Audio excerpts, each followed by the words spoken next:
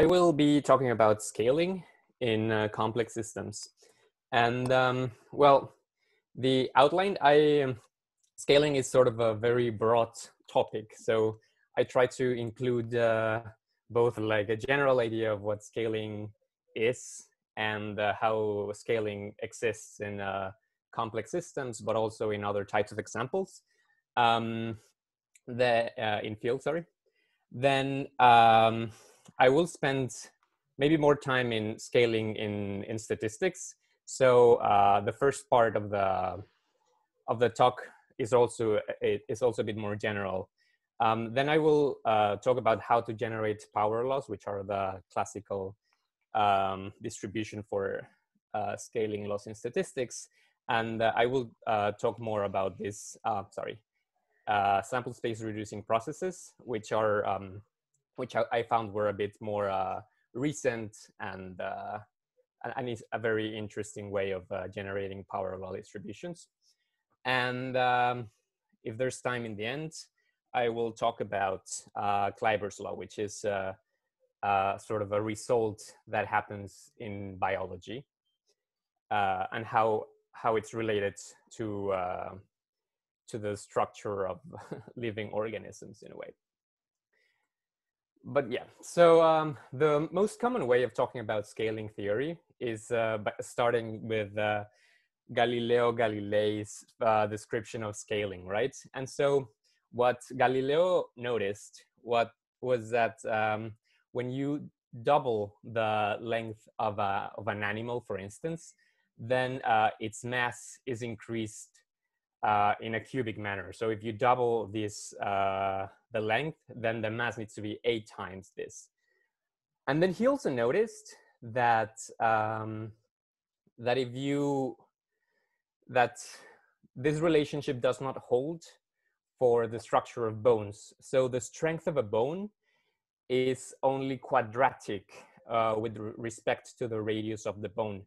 So in the end, the relationship that he found was that the radius of the bone needs to scale in the power of 3/4 to the length of the bone, which in a way, it means that this very thin bone turns into this very clunky piece of bone in larger animals, which he explained was why larger animals such as elephants, for instance, seem to be way more, in a way, clumsy when moving.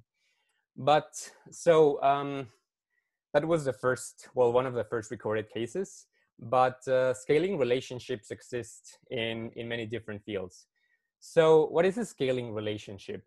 So basically, x and f of x are in a scaling relationship if when you stretch or squeeze x by lambda, then f of lambda x is also stretched or squeezed in a way.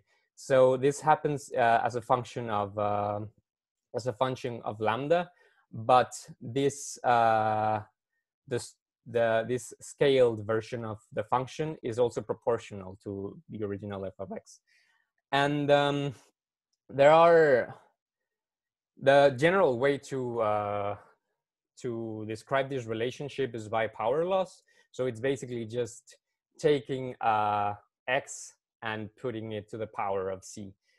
There's other ways of maintaining these relationships, especially with periodic functions. But in general, when you're talking about scaling, you're talking about powers or power laws. And of course, these scaling relationships are very common in many other fields. So for instance, Newton's law of gravity is also a scaling relationship on the radius. So if you have two masses, then the force between these two masses is scales inversely proportionally to the square of the distance between these two masses. Scaling also appears in biology. Of course, Galileo's example was sort of the basic cases, but this relationship known as Kleiber's Kleiber's law was also a very big development in the last century. And basically, it links the metabolic rate of an animal or of a living organism. So the metabolic rate is the amount of energy that the organism consumes per hour. And it's related to the mass of the animal. And this was very striking when it was first discovered in the past century. I think it was in the 1920s. That because this relationship seemed to hold in a very large degree of animals. So in a way, it holds for very small living cells, and it also holds for medium or small animals such as frogs, but then it also holds for elephants. And so this was one of the major developing points of scaling theory in the past century. And I will talk more about this at the end of the seminar. But yeah, the main idea is that scaling exists in many different fields. Now, when it comes to scaling in statistics, the main way to talk about it is by power laws, right? So it's this form of distribution where the probability of observing an event is inversely proportional to the event. So there are many, these sort of distributions can take many different flavors. So for instance, the Pareto distribution, which was originally used to describe income,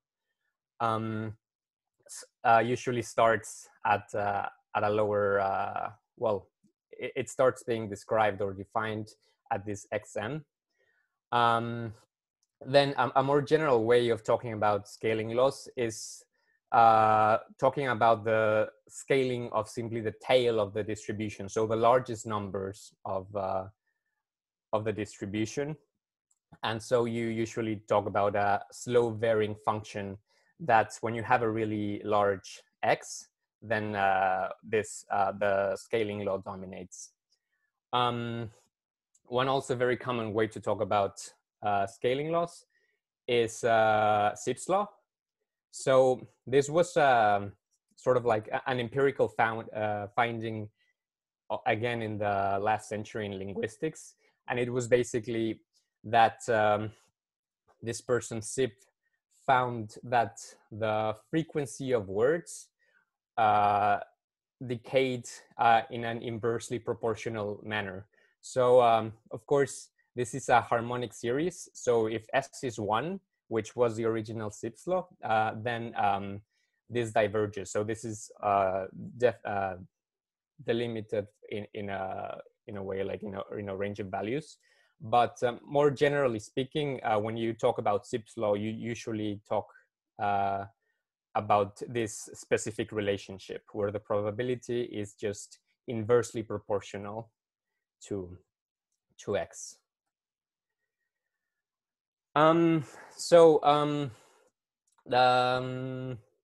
This distribution is very interesting because in many ways the moments of the distributions do not exist. So if you're looking, well, in some cases do not exist.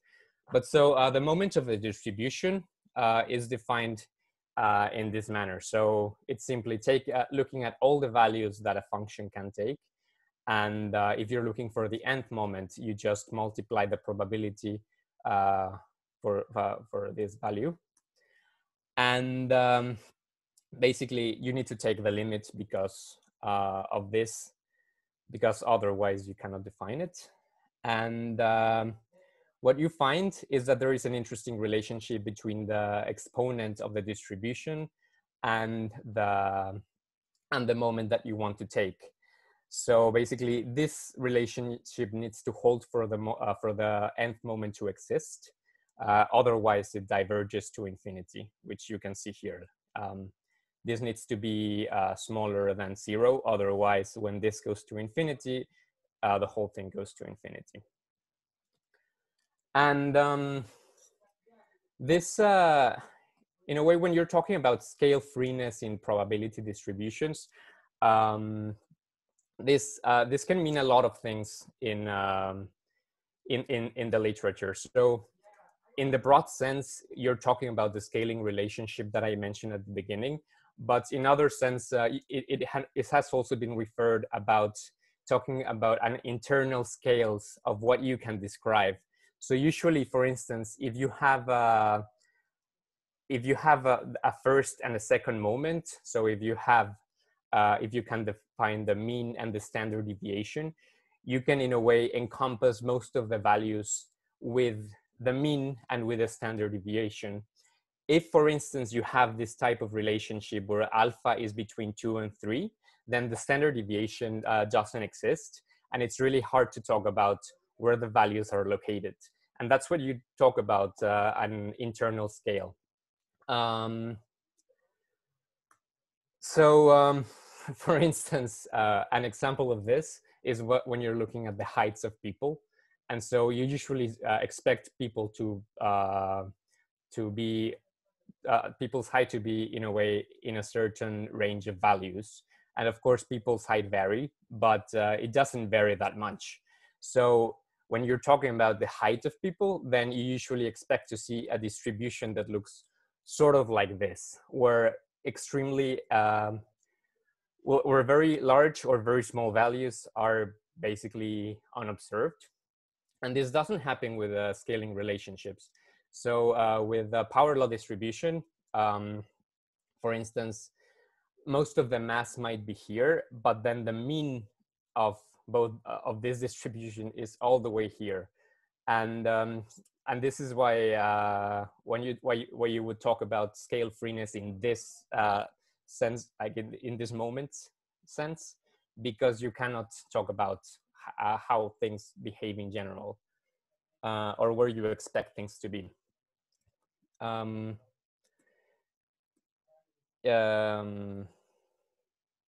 Yes.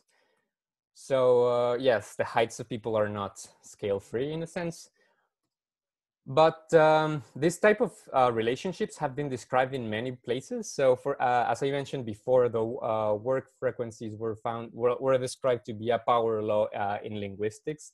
Then citation networks have also been found to have power law distributions, or in social networks, the telephone, the number of telephone calls received.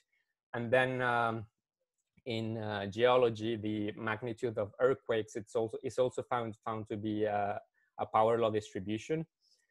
And so basically, this type of relationship has been described in many places. This is, however, very controversial, because in a way it is related to in the beginning just seeing a straight line in a log-log plot and saying, okay, so this is a linear relationship in a log-log plot, so this is a power law. And particularly during the last 20 years, it has been very contentious in network science, basically because a lot of the models, or theoretical models, have power law distribution, for instance, in the degree, which is a scale-free network. However, when you look at data and you conduct statistical tests to see, okay, so is this a power law, or is this some other distribution? It could be a log normal or something else. Then this relationship, well, power laws might not necessarily be the best fit for data.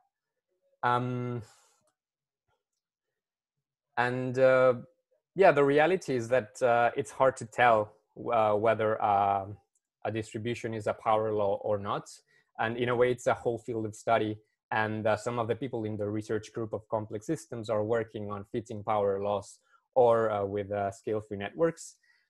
So I will not be talking about it a lot. But so some of the problems that happen with these things is that with power laws, as we saw, you're talking about extreme values, which can be tricky to handle. Then you have this difference of whenever you have data, it has to be finite, but the models that we're using are infinite. So in a way, this sort of distortion can have problems when you're fitting power laws. Then of course, there might be sampling errors. And as I mentioned before, some statistical distributions might be very similar.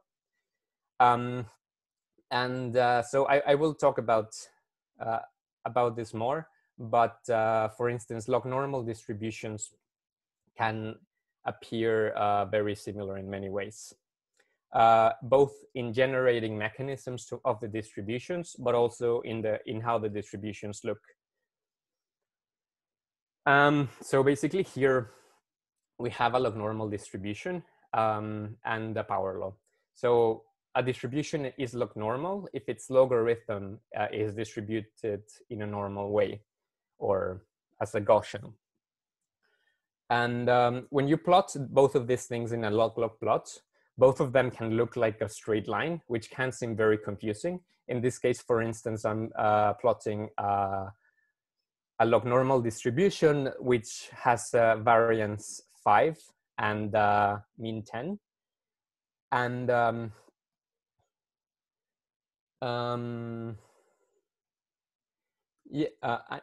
thing is that when you look at how this like analytical distributions look like, a log normal in the log-log case is basically a straight line.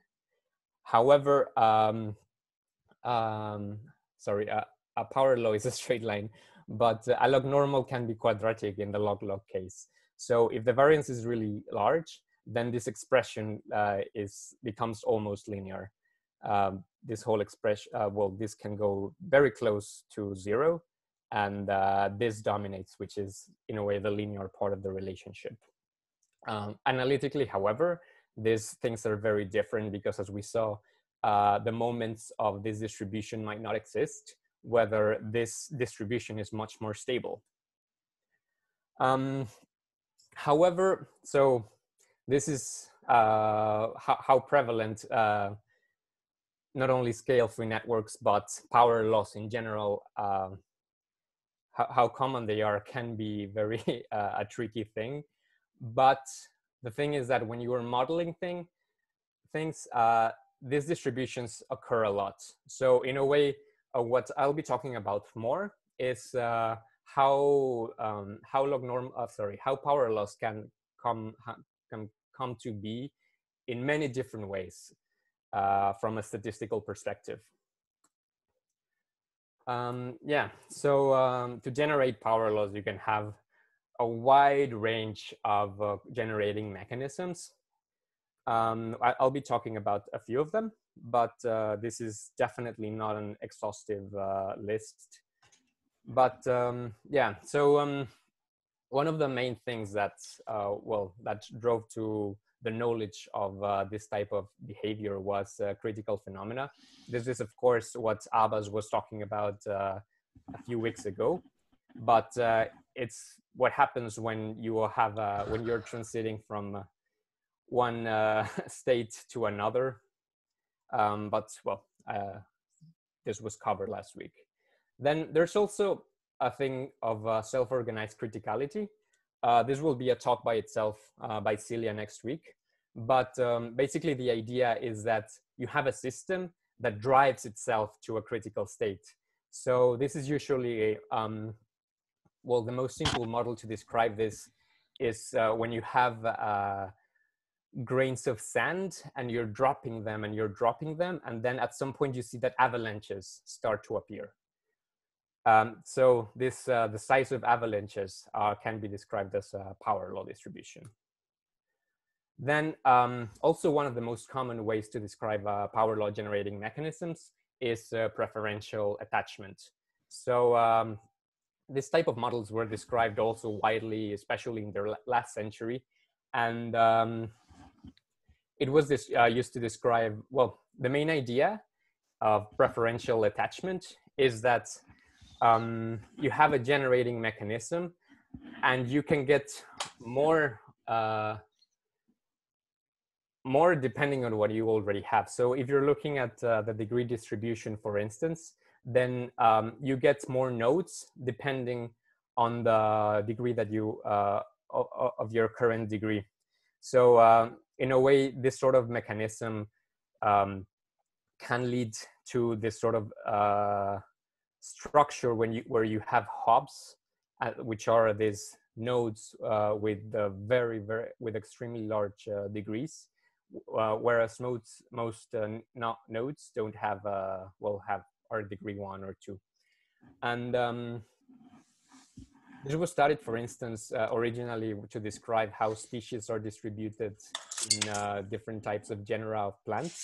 So if you have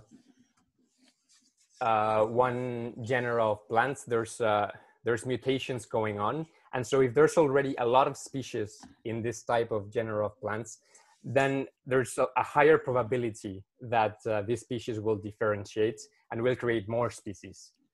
Or in case of citation networks, for instance, it is described in a sense that, okay, so you have this paper that has already been cited, and so this other citation leads to this paper having, leads to the probability of running into this paper being higher. And so citation networks start growing in the sense that a few papers might start gaining a lot of attention. Of course, this can be more complicated processes, but this sort of mechanism has been used to describe this. Sorry. But so, as I was saying before, the log-normal distribution and the power law distribution can be, in a way, are linked in many ways, and this can also be through a generating mechanism. So here we have a multiplicative process, and so it's basically you have a random variable that is either shrinking or expanding depending on a previous state. This can be, for instance, used in biology to talk about population growth, or this has been used for pricing models in economics. But the main idea is that it is relatively easy to see how this sort of phenomena might lead to a log-normal distribution. So if you take the logarithm of this side and the logarithm of this other side, then you end up with this sum of random variables which have a finite mean and the standard deviation. And this is basically just the central limit theorem, which says that this is Gaussian. And so, as we saw, if the logarithm of a distribution is Gaussian, then the distribution is log-normal. So this process can be log-normal for a wider range of functions f.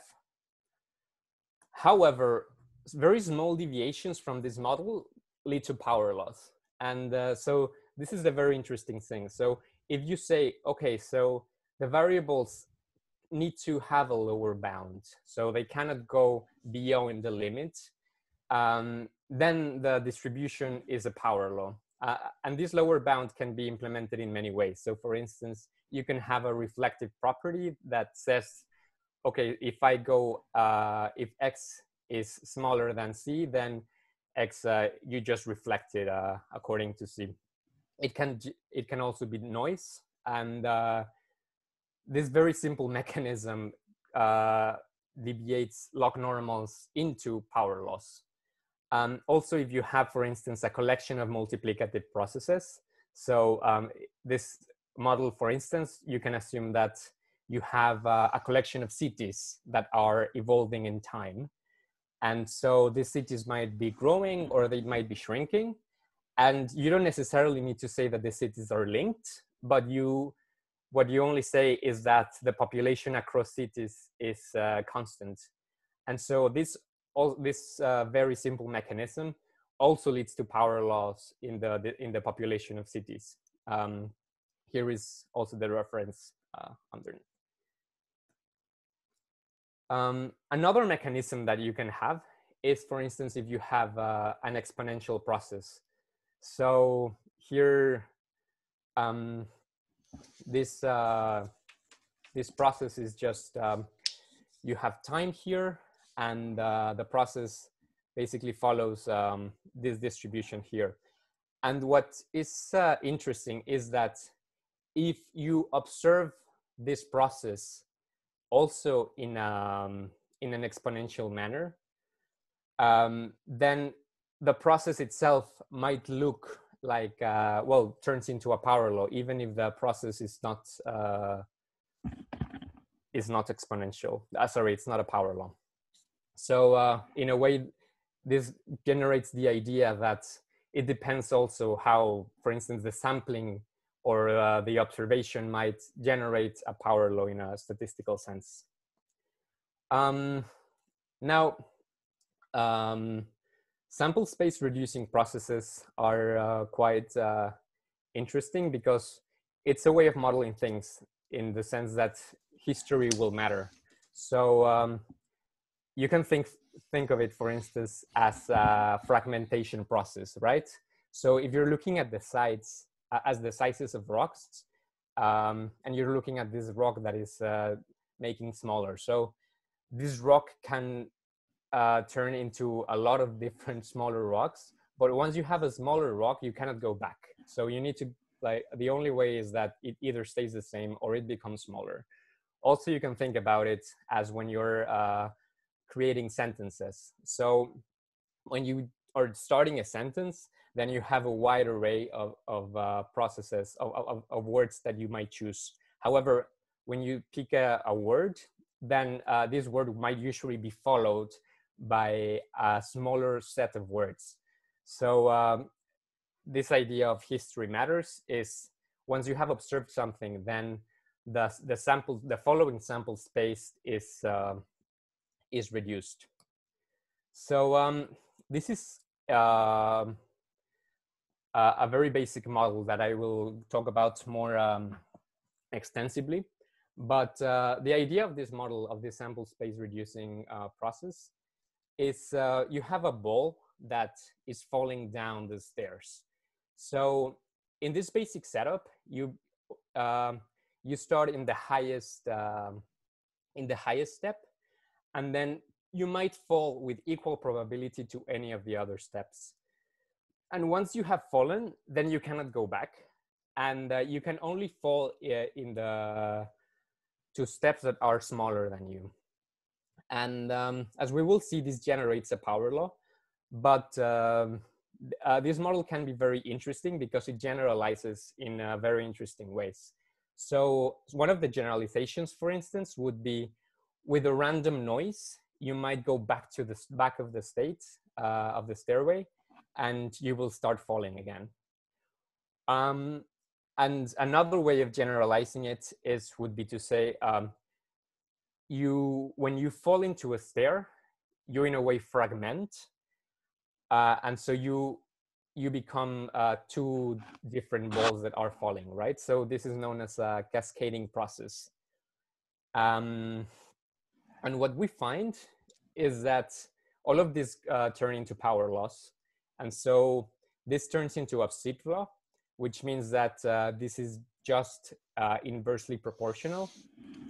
When you have this noise of going back to the initial state, then you generate, in a way, a more general way of having power laws.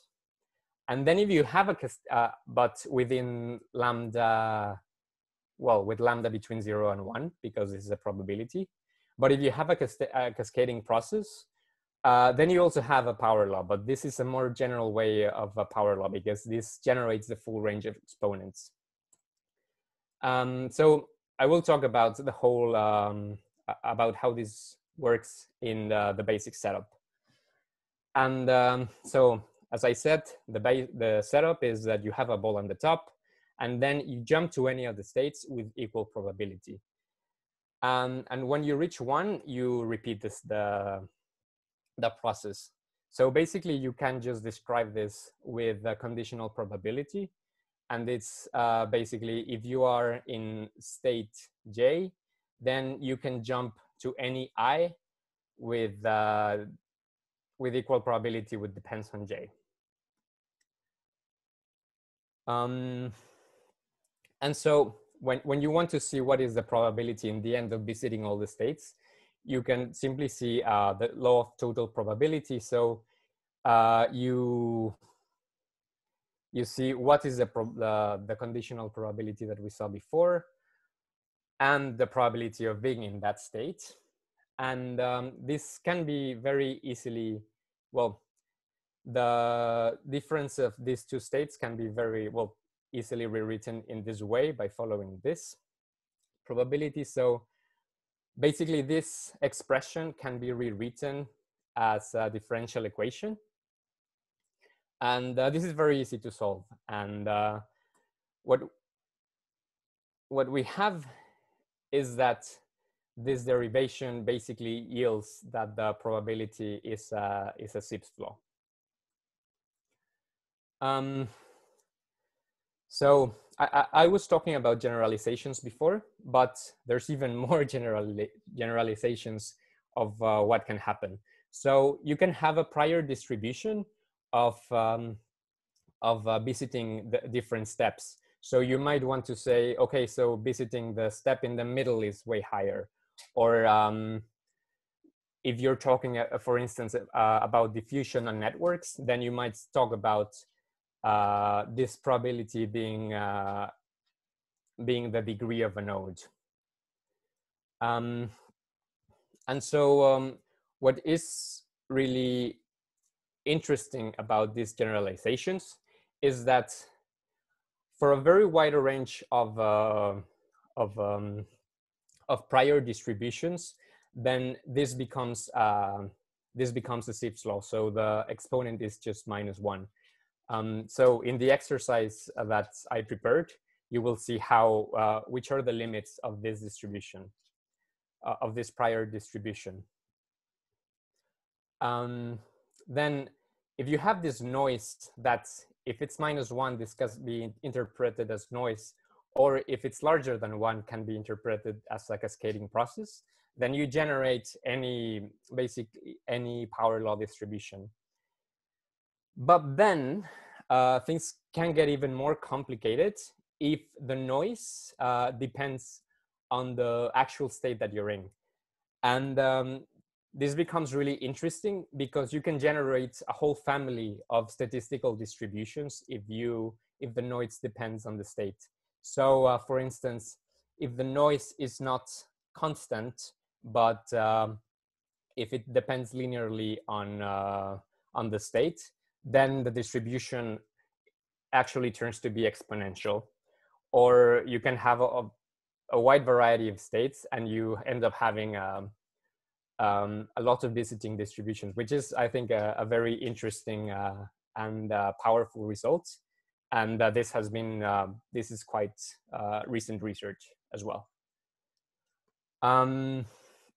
So a very easy, an application of this sort of model, for instance, is if you have random walkers on directed acyclic graphs, and basically what you will have is that this probability distribution will be given by the matrix of edges.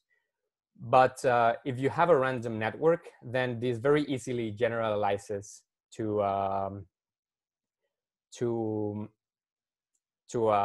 like a Zipf's law that we saw before, or the very basic scenario that you had before. Then this can also be a bit more general, because if you actually have cycles, then you can model this with a driving parameter that we mentioned before. So this parameter that basically creates noise.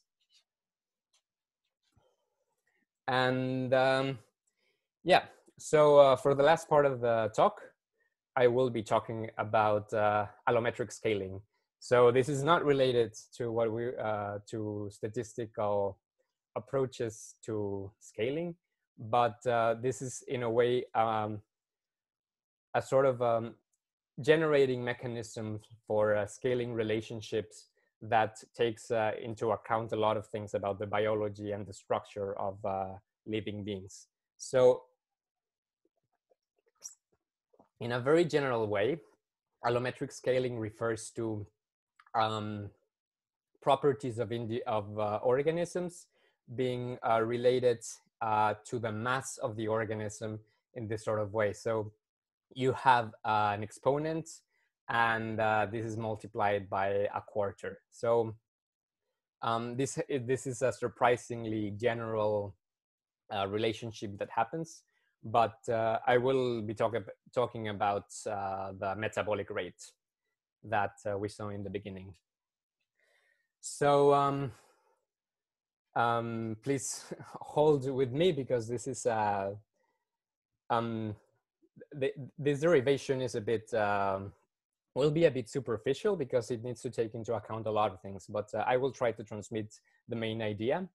And so basically what we want to see, well, what we want to explain is this relationship where the metabolic rate is proportional to the mass of the organisms.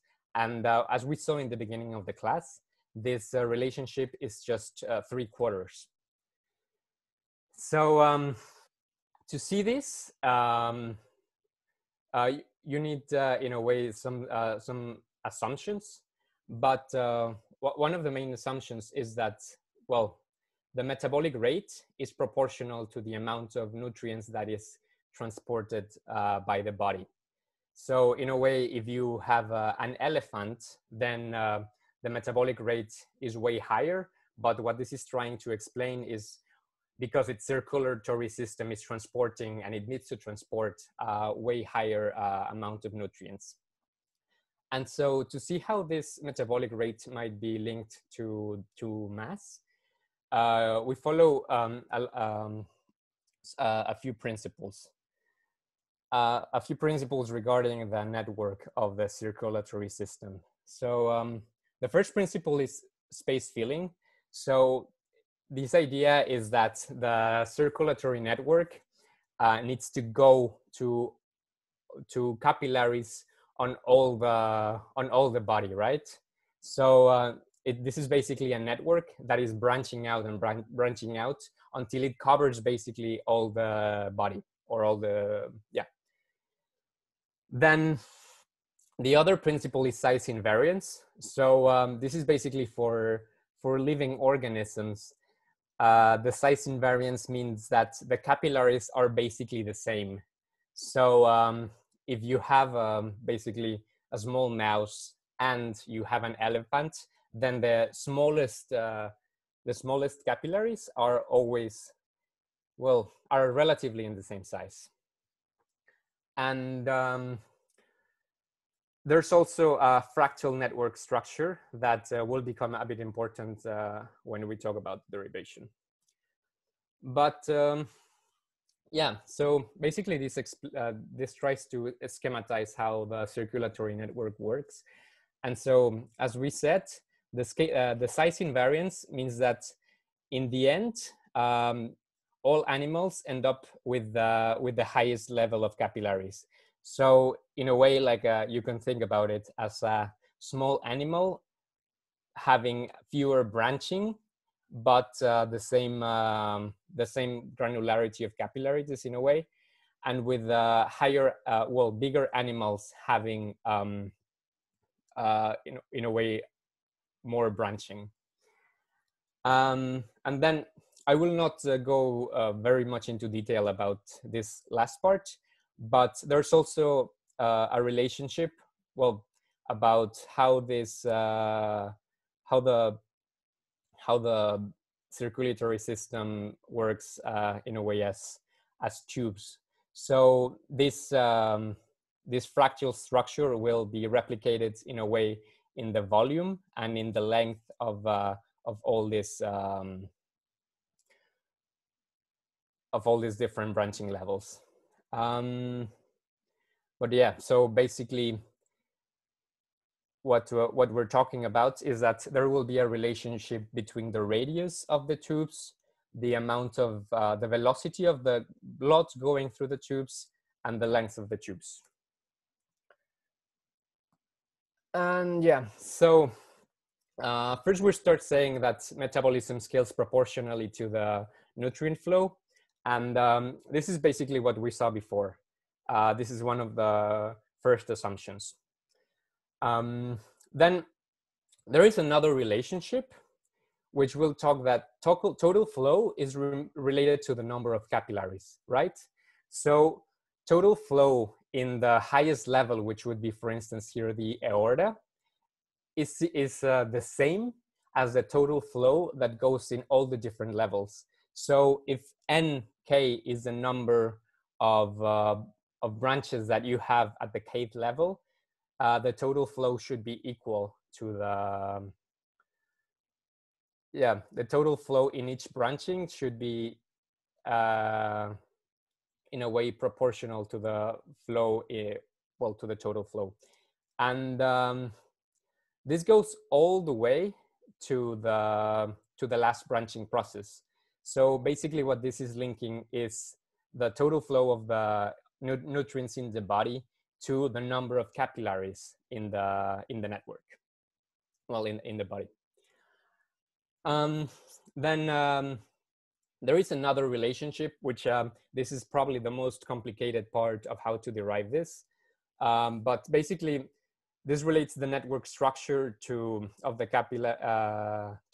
volume of the blood going through the veins. And there are a bunch of biological principles that try to explain why this happens. But it's basically, you don't want the blood to clot.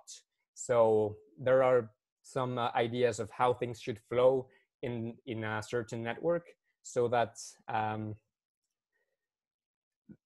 you derive that this relationship holds. So the number of capillaries is related to the volume of the blood in the living things. And then the last thing is that there's a bit of an extra assumption that has also been proven empirically in a way, that the volume of a body is a fraction of the mass of an organism. So basically, of course, it means that the total volume of blood that is in a mouse will be a fraction of the mass of this mouse. And if you're talking about an elephant, the volume of the blood is a fraction of the mass of the elephant. But basically, this is how you derive this scaling relationship. And yes, this was my talk. Thank you. Thank you, Javier. Yeah, it was really interesting. Actually, I knew this, the last result from some experimental point of view, but I had no idea how we can drive it. Anyway, it was great. Thank you. I really enjoyed it. So, are there any questions, guys?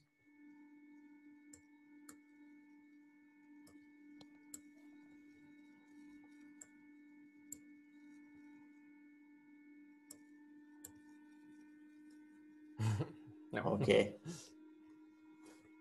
I can ask something. Okay. Like with so there's with this confusion that you can mix up the power laws with the log normal distributions, right?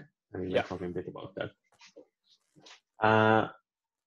So doesn't this mean that, isn't this only for the kind of power law distributions that have exactly this exponent that is, I guess, -1 or something like this? Is this correct?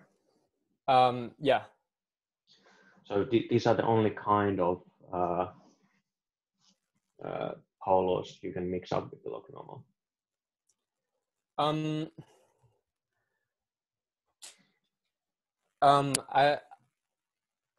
I'm actually not sure about that.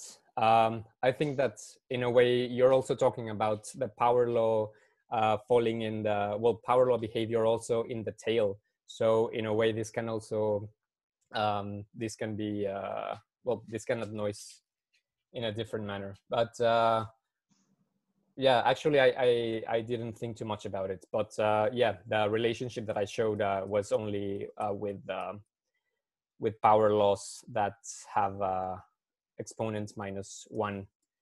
But also in a way, when you're fitting power laws, I mean, this is a whole area by itself, but when you're fitting power laws, there will be, of course, some variation of the exponent. So, well, some uncertainty regarding the exponent. So I didn't read that much about the statistical tests that go into fitting power laws and comparing it with other distributions such as log normals, but yeah, it might be. I'm not sure, to be honest. Yeah, I guess because I'm working on this, like how to separate log normals and power laws. So it's like, a bit like you said, that if you're just looking at the tail, like you often are. So basically, for example, if you have sigma of the log normal distribution is like 2 or 3, and you use, for example, these extreme value theory-based tests that Voitalov uses, then you get an exponent of like 2 or 3. So it looks like a power law with exponent 2 or 3, even though it doesn't really look like a straight line on the log plots. But then there should be some other tests that fix this. Yeah, I mean, it depends on, for example, if you use this clause which Broida uses, then you get a bit different results. That's true, but it's difficult to find maybe tests that would not be too strict. Like, for example, the Broida test is really strict, but then if you have like some variation, like you have often in the data, then it might fail that, even though the process generating the data might still be like a power law generating mechanism.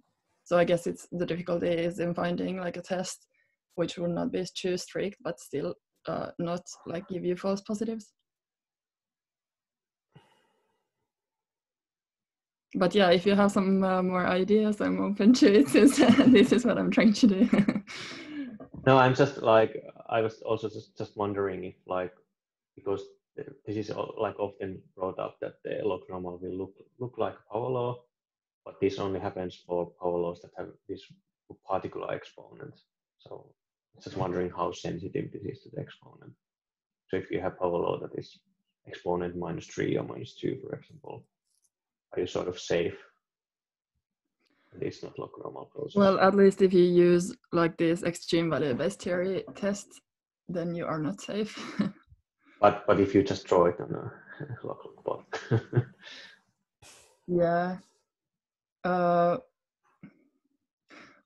Well, maybe, but I guess the question is then that you have so many different kinds of distributions. So for example, also the stretched exponential might look like a power law. So it's difficult to find one test which would work for all the distributions, I guess. Okay, yeah, fine.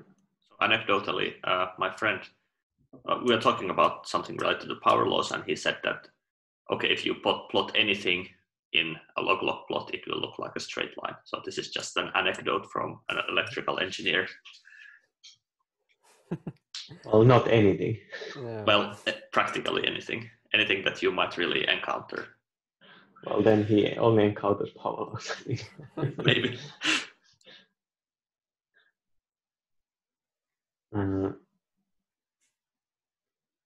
Are there other questions?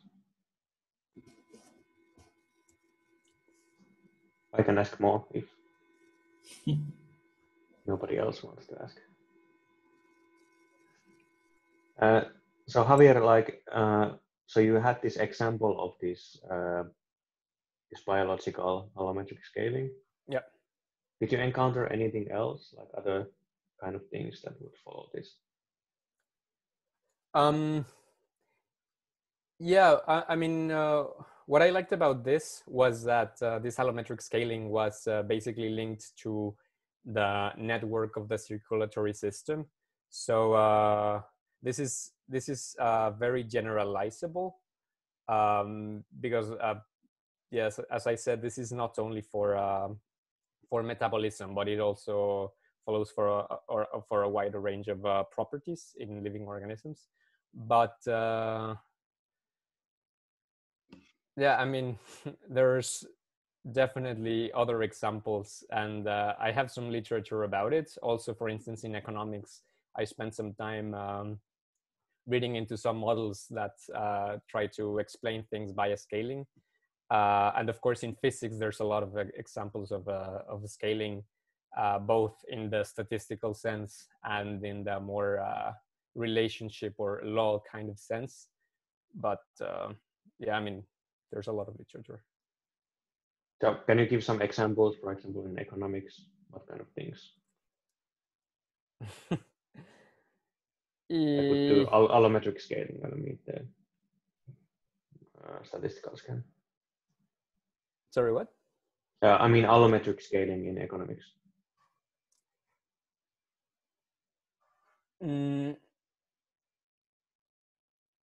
No,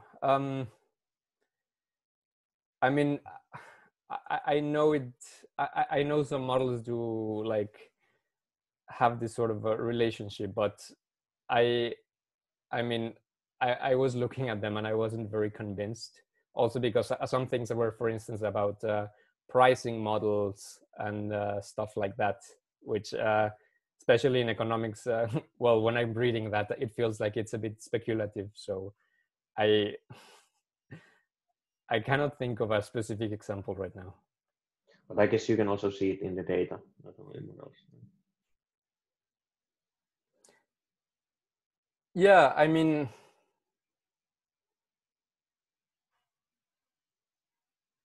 yeah, but I mean, especially, well, I think this plays into the discussion of how you can fit power loss in a way, and I think it's tricky to talk about this sort of relationship in when you're looking at the data. So what I think is that it's interesting to try to explain this behavior by a generating mechanism, but especially probably in economics or in sociology or stuff which has a lot of noise that may be really hard to capture.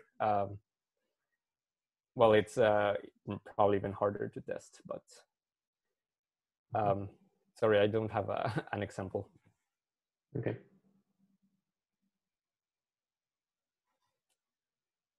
Is there any more questions?